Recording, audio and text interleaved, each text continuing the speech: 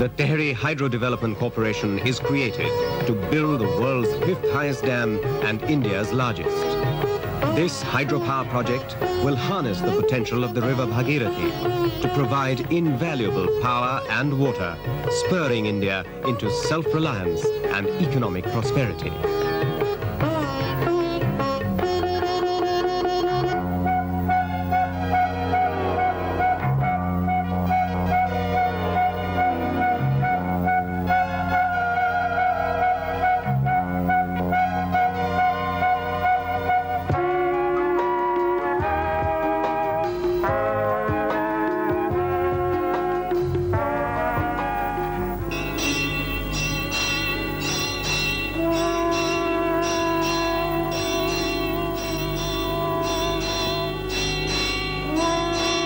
The river Ganga has always been a source of life, a harbinger of wealth.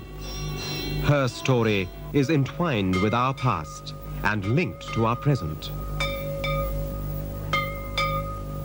Legend has it that many million years ago, during King Sagar's reign, famine and flood took thousands of lives.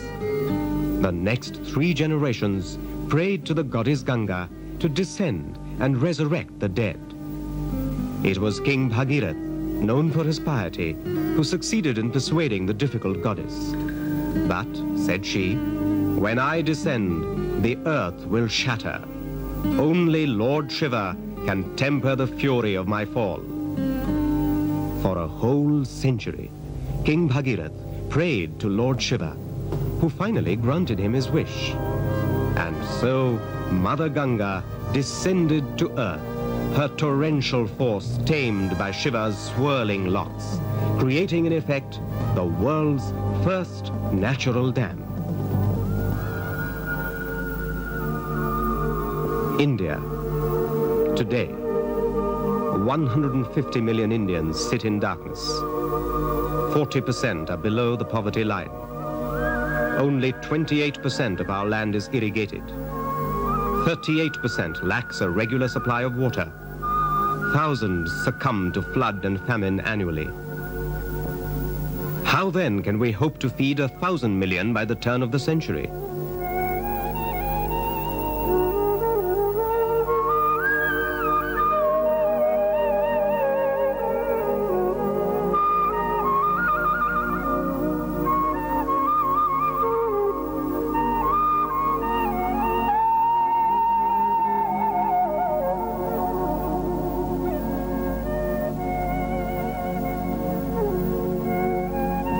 The need is now.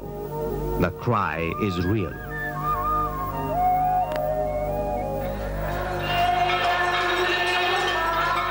Today's call to the Mother Ganga is as strident as it was many centuries ago.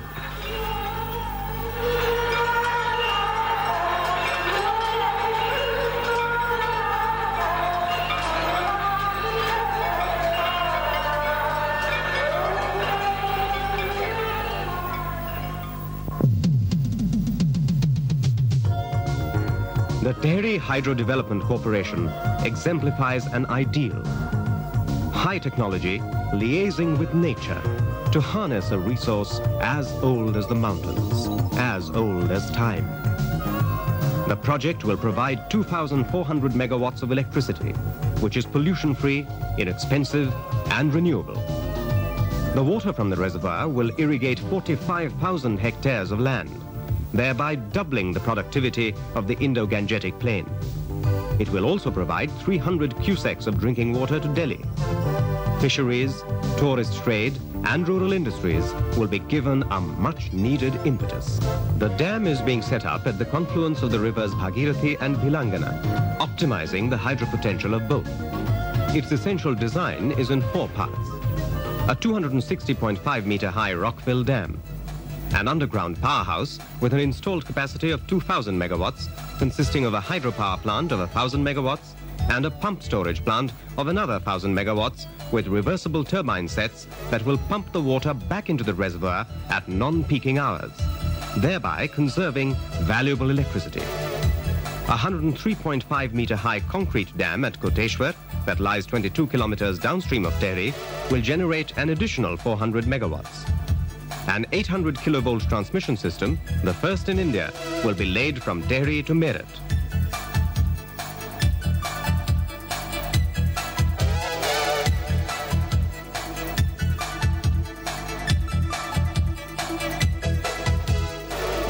Four head race tunnels will channel the water into a large chamber deep into the mountain womb, where lies the powerhouse.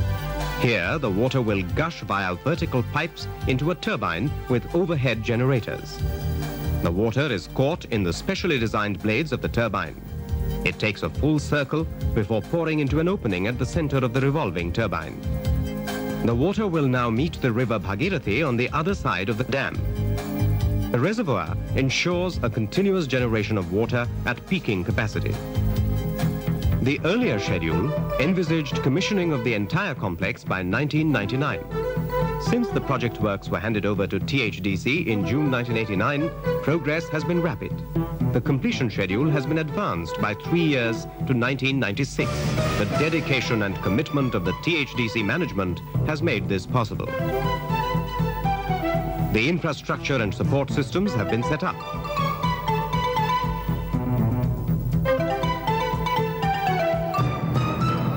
Four head race tunnels, 8.5 meters in diameter, are ready. These lead to a 20-meter high chamber which will house the power station.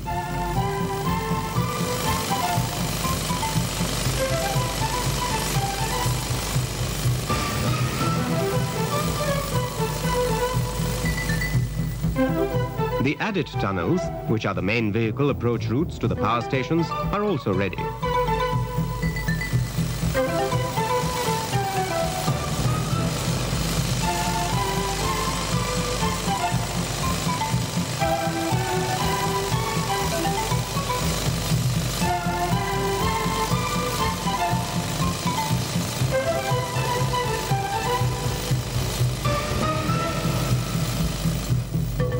The river Bhagirat is being diverted through 2 right bank diversion tunnels on to the other side of the mountain.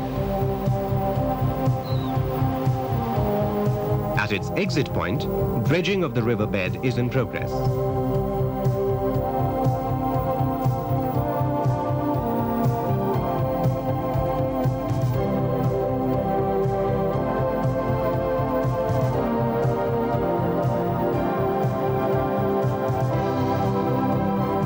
River diverted, the construction of an 81-meter high copper dam is to be completed before the monsoons. It will ultimately be incorporated into the main dam. Grouting or laying the foundation 10 meters under the level of the riverbed has been completed.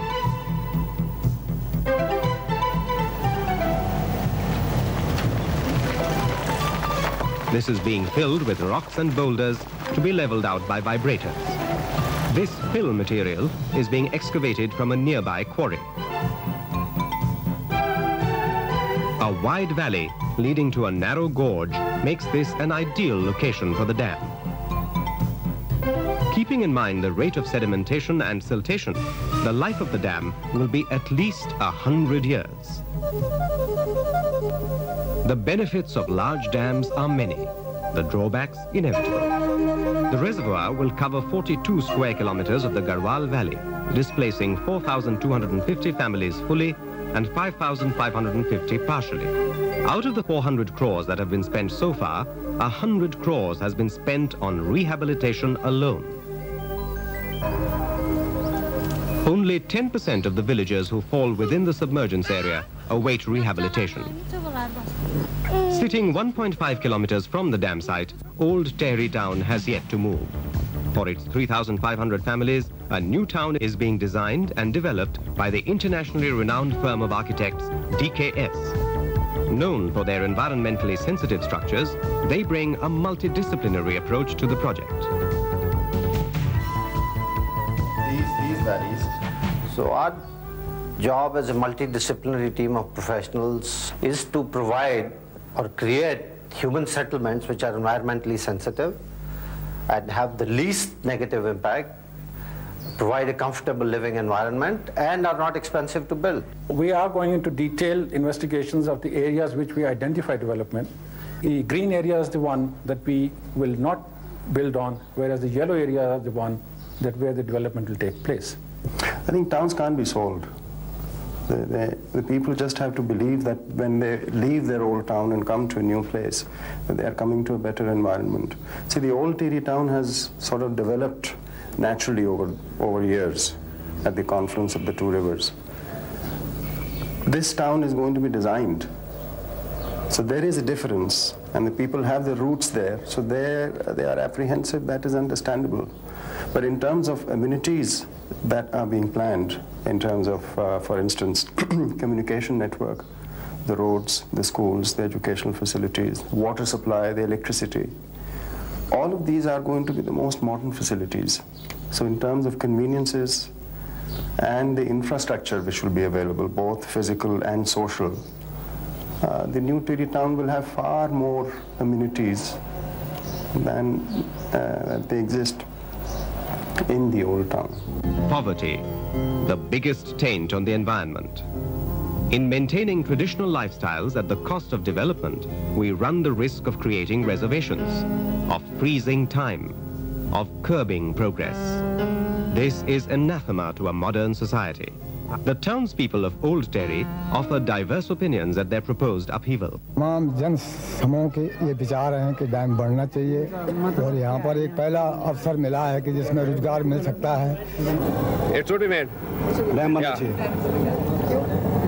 Because it's national development. हम लोग यहाँ से बाहर निकल के शरणार्थी बनना नहीं सकते. तो ये बांध तो निहायत विनाशकारी और खास तौर से व्यापारी तबके के लिए. तो इन्होंने वैसे भी इलेक्ट्रिसिटी का काफी उत्पादन करना है और दूसरी तरफ से जो है एंटरटेनमेंट का भी वो बनेगा, मनोरंजन का स्पॉट बनेगा कि लोग टूरिस्ट आ सकते हैं विदेशों से या कहीं और से भी. वर्ल्ड का सबसे बड़ा डैम बनेगा.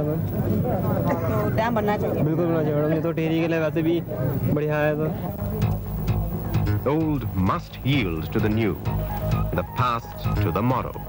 Any significant artifacts and historical monuments existing at Old Tehri Town will be moved to New Tehri Town, where a huge area has been earmarked for a museum.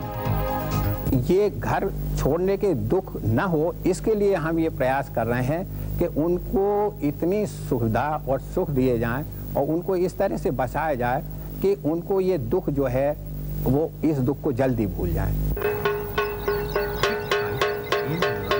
6 sites in and around the Dehradun district have been identified for resettlement. In a phased rehabilitation program, no effort is spared to keep intact the social and economic fabric of their existences. Those resettled have received a minimum compensation of 2 acres each. Landless scheduled castes, tribes and laborers have also been given 2 acres.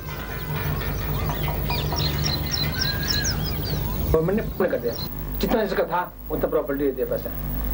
मगर आपको यहाँ पे क्या आवश्यकता है, यानी कि problems क्या है? प्रॉब्लम हमें ये है, सिर्फ मेन चीज हमारे पानी नहीं है सिंचाई का, और फिर डिग्री कॉलेज दूर है. बाकी और कुछ है? बाकी तो सब बाकी सब ठीक है. बाकी तो सब वेल है यहाँ, अपना खा रहे हैं, कमा रहे हैं. Sundar Singh Negi and his family are among the first settlers at Bhaniawala. They were given 2 acres of land and money to build their homes.